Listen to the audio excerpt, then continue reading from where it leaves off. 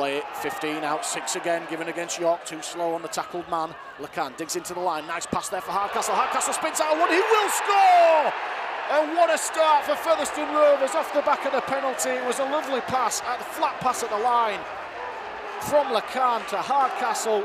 Ever dependable Josh Hardcastle just hit the line at pace, spun out of the tackle and scores a simple try. We're inside the opening 5 minutes here and Featherstone have first points. It's York Knights 0, Featherstone Rovers 4. Now, last tackle for Featherstone. What have they got on this play? Reynolds, kick across field, looking for some chasers. It's dropped by D to Nakubawai, just has to fire the pass over the top. Can Gale get into the corner here? Gale will score in the right corner! And fantastic play, heads-up play, keeping the ball alive from the mistake from York. In fact, it's been ruled back. It's been ruled back for offside. It's out. Last tackle for York. Williams, first receiver, fires the pass out to Hingana. Hingana, a hurried kick over the top. It's knocked on by Brad Day, and this will be another set of 6 here for York. Riding their luck a little bit here, the Knights.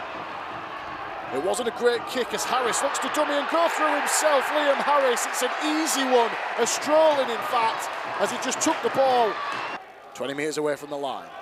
Thompson strains the line through the middle of the field here. Jordan Thompson, he's going for the line. Great cover tackle from Jones to put him down a metre short. This will be the last one for York. Daly waits at acting half, fires the pass out to Harris. Harris fires the pass over the top for Brown. Brown in the corner, in the right corner. Has he got the ball down?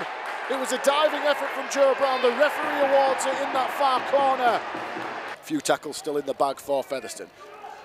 Flat pass comes out now to Aikins. Aikins straightens the line. He's into the backfield. Caleb Aikins. Can he beat that other man? He's brought to ground by Williams. A desperate tackle. Quick play of the ball. It comes out here. They've got space out wide. Lacan fires the kick over the top. Is it a good one? It's taken by Lynham. It's knocked on and grounded by Gareth Gale, but it's a knock-on given against the Featherstone winger.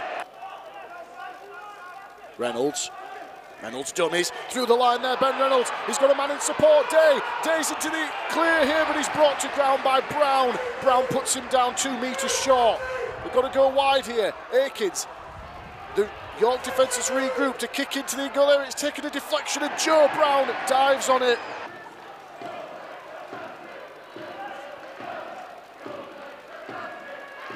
Dummy through the line is Harris. Harris trying to go around the fullback. Liam Harris beats another man. Harris is going to straighten up and score under the post. And could that be the try out of nowhere that seals the game for York?